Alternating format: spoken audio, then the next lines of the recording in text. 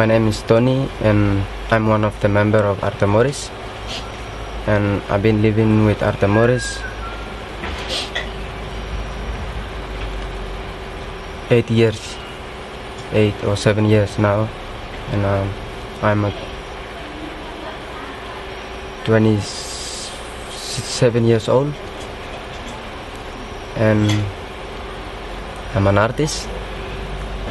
To me, being an artist in Timor is a big responsibility as an artist.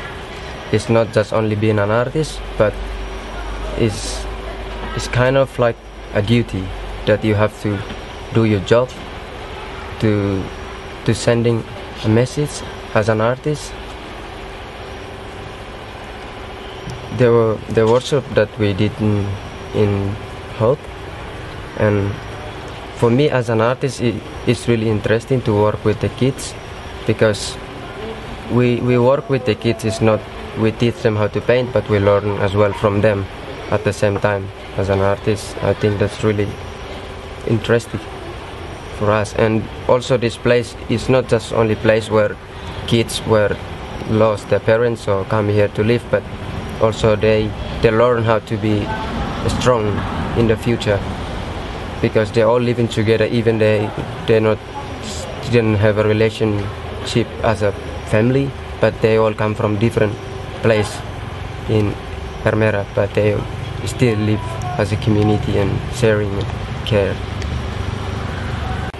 I think it's really important to do a workshop in every district, because most of the kids, they need to know something that what they didn't know about art, for example, because in their school there is no teacher can teach them how to paint or to teach them about art. So, and what Arte Moris did is something is really interesting, not just for Arte Moris, but I think for the whole country, because we've been doing workshop, I think 8 or 7 years all over the Timor. It's really interesting for us, and we learn and we teach the kids.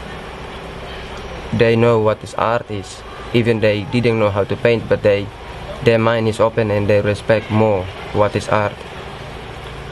Yeah. To be honest, I heard about the boy and crocodile, I think, when I was in high school, because no one told me like what is Timorese ancestor.